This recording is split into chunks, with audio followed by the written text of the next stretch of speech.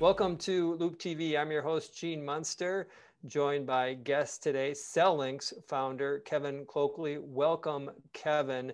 The topic that we're going to be addressing is near and dear to my heart, more than I think you probably realize, Kevin. I'm going to make sure it's all clear here. I'm 50 years old. That puts me kind of in my formal teenage years in the 80s with my wonderful brother, Jim. We loved to wrench on cars. He loved to do most of the hard work. He's a few years older than I am. Volkswagen Dasher, Ford Escort, Omni Horizon. They weren't iconic cars, but my time with him was nonetheless most memorable. And as we were wrenching on those cars, trying to install different stereos, speakers, fog lights, for example, there was always this fishing around inside the dash doing wiring, which gets us to our A topic today, CelLink, the future of wiring within passenger cars and other moving vehicles. So I'm going to pause there, bring you in, Kevin. Can you give us a one-liner on what CelLink is? Sure, yeah, thanks, Gene. So CelLink is creating a sustainable electronic architecture for electric and autonomous vehicles.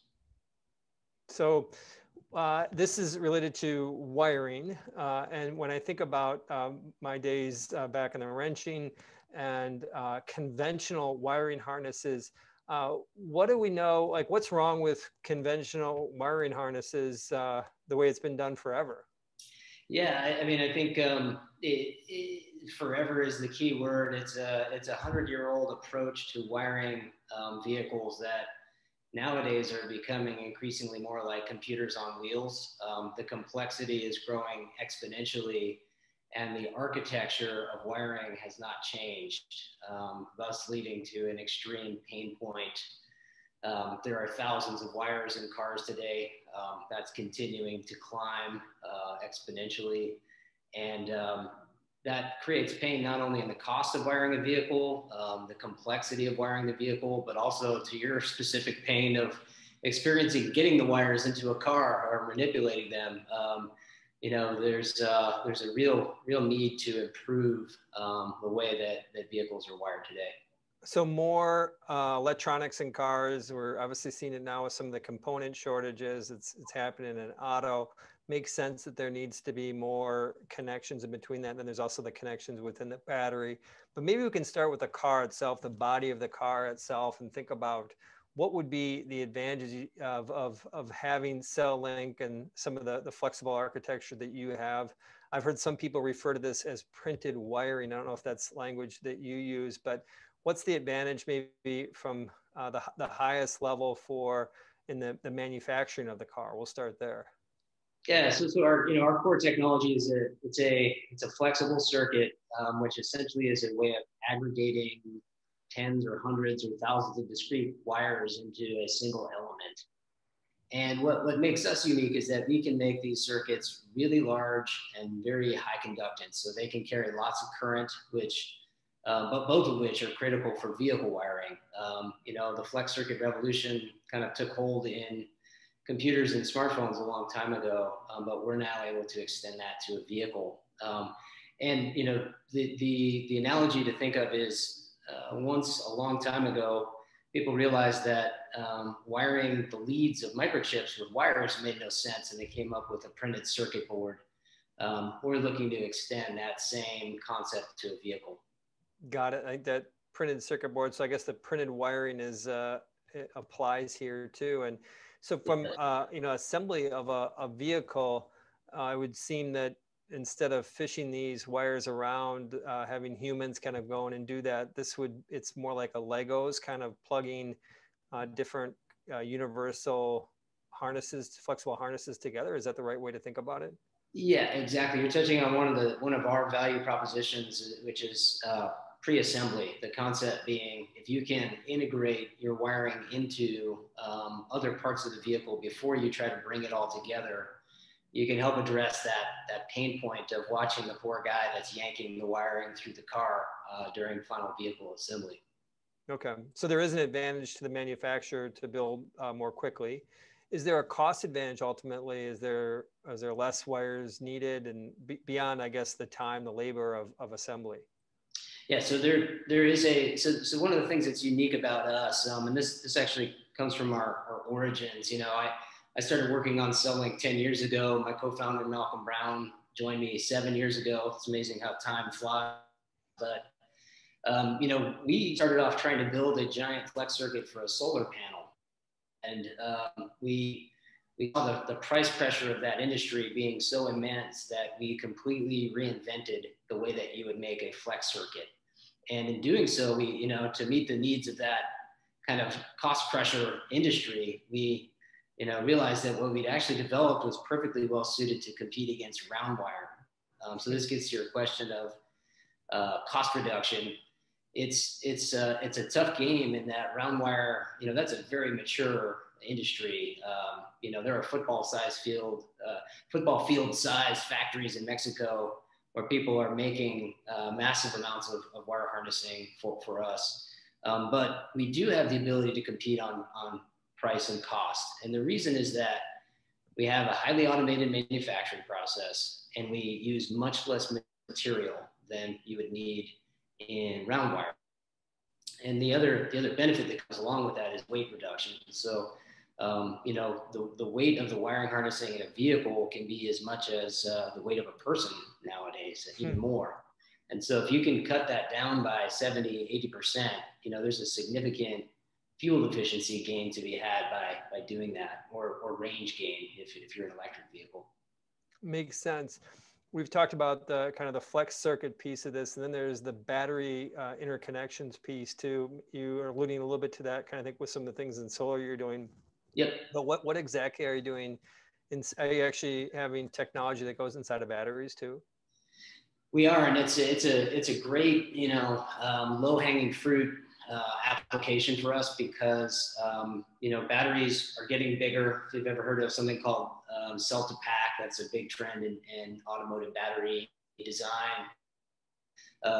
Very high current, you know, being transmitted. That's something that our circuits are uniquely well suited to.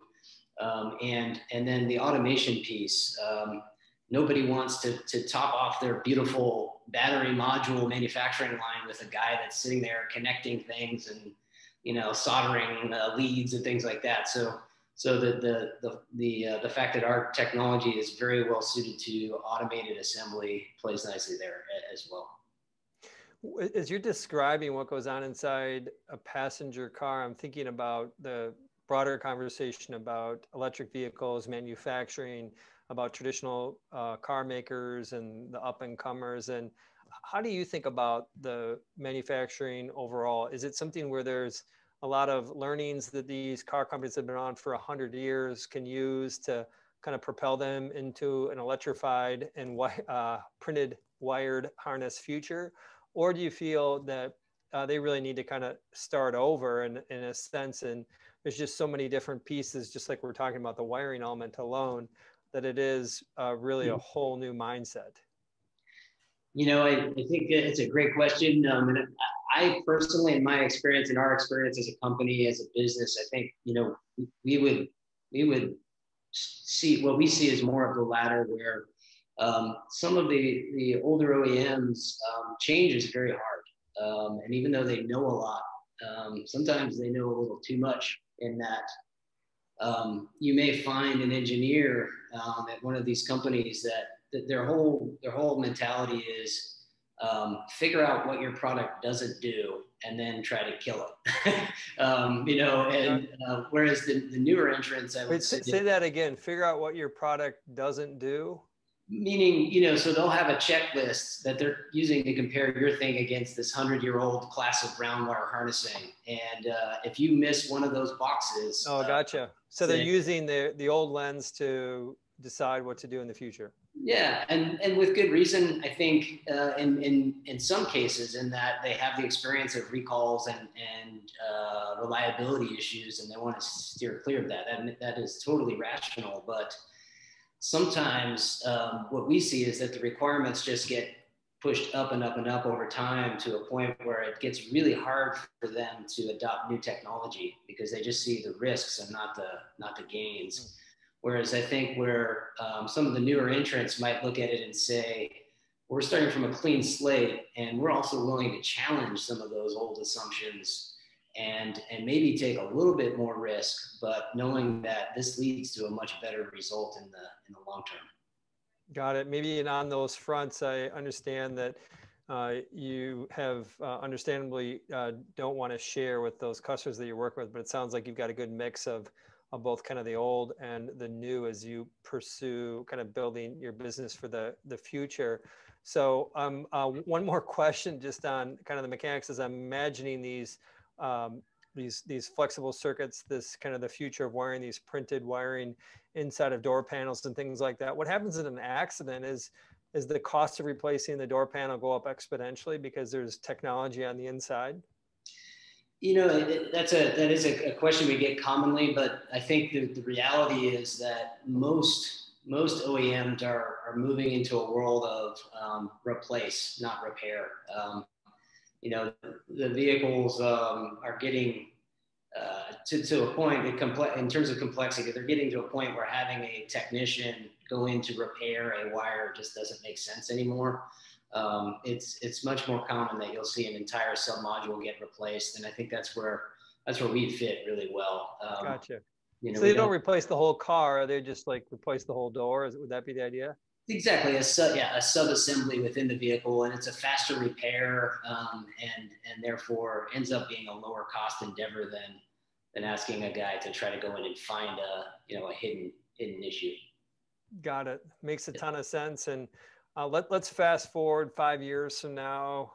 2026 is, that it's not a consumer brand that you have here, but how should we think about the path ahead for CelLink? Where are you going to be in 5 years?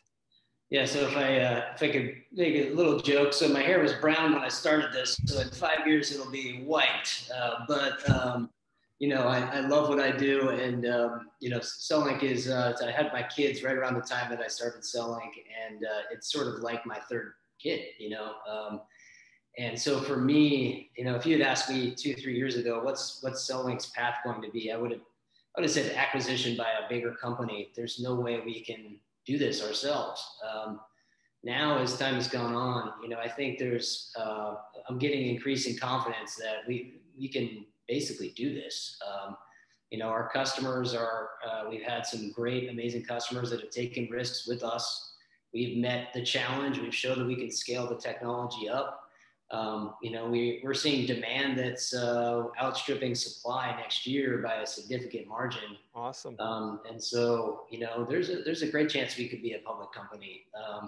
I don't want to commit to anything, and my co-founder Malcolm, and other folks on our team would be a part of that decision too. But we're seeing that the sky is the limit here, and that we can really be a key player in the whole electrification movement. Duly noted. I picked up on that Easter egg that you just dropped related to, you just can't almost keep up with demand for what's on the plate for next year. That is a sign of a successful theme, tap into a big market. Are there any other markets beyond automotive that you could see CelLink in participating in 5 years from now? I think the lightweighting theme, it does work really well with things that fly. I think, so that's another future opportunity for sure. Our focus is really on consumer automotive at this stage. The opportunity to simplify wiring extends to almost any type of vehicle, including the ones that are airborne. So I think that's a path we'll eventually pursue. Makes a ton of sense. I can see how the pieces play together. And it goes without saying, we look forward to staying in touch with you and the success in the future. On behalf of Kevin, CelLink, Gene, and Loup TV, thank you for joining, and bye for now.